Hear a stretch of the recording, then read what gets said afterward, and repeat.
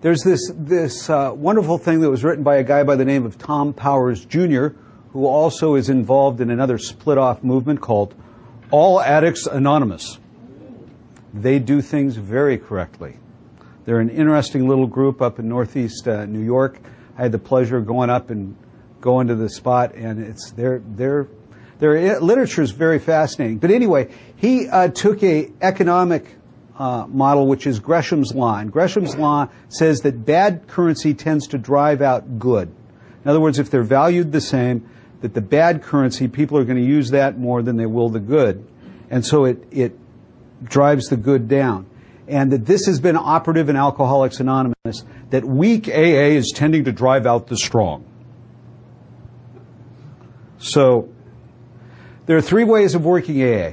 We use coffee as a metaphor because it works really good, right? Strong, the original way, proven powerful and reliably effective for over 70 years. The medium way, which is not so strong, not so safe, not so sure, not so good, but still effective. And the weak way, which is no way at all, but literally a false teaching. It's a corruption of the stated program. So what's strong? You do all 12 steps and keep on taking them. Keep on taking them. Practice rigorous honesty. Takes and continues to make restitution. No, we're not perfect. Admits faults. Prays and meditates daily. Goes to 2 or more AA meetings weekly.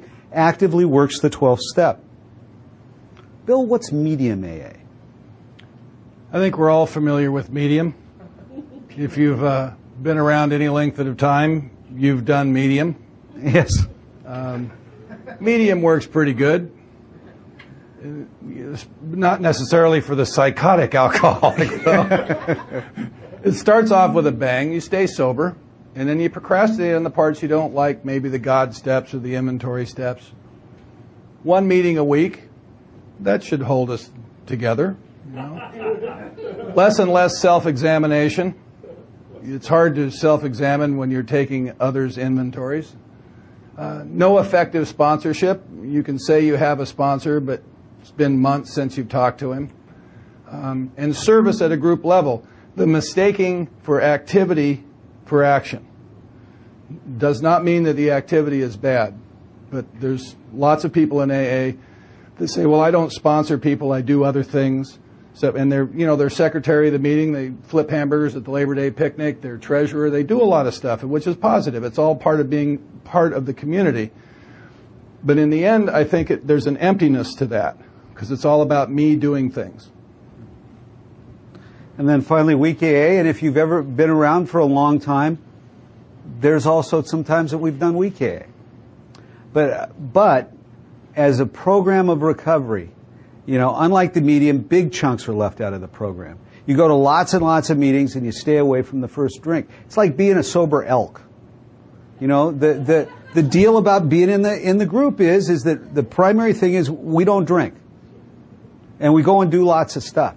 The people who founded this program absolutely did not believe that it was possible for anybody to stay away from the front drink without spiritual help. And the whole program was set up for those who are beyond human aid. And yet, we found that this process is so incredibly powerful that you can just do a little bit of the spiritual exercises and still not drink. Now, whether you have a rich and full life, whether you actually have the spiritual awakening and all the fruits that come from Alcoholics Anonymous, we can talk about that for a long time. If all you have is meetings, if that's all you have in AA, and you've fallen victim to the belief that if I go to 875,000 meetings a week, I'm doing AA, that's what AA is lots of meetings. That's what it is. If you've fallen victim to that, it becomes critical how the meetings are run, because that's all there is.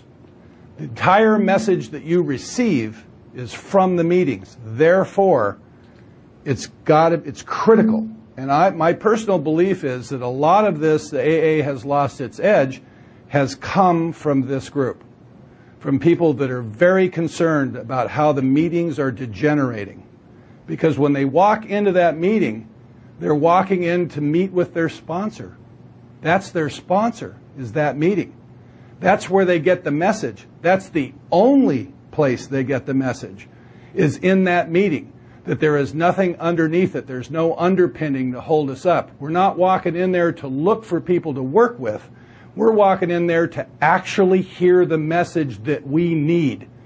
Whenever I hear somebody say that it's been a while since I've been to a meeting and I get really squirrely, I wonder about that.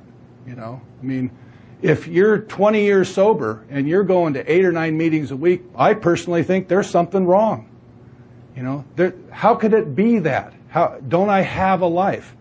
I mean, the way it looks a lot is that you're working with a lot of people. There's people at the house. There's people you're on the phone with. There's people you're interacting with. You've got guys that are coming over and you're sitting reading the book with them, working the steps with them.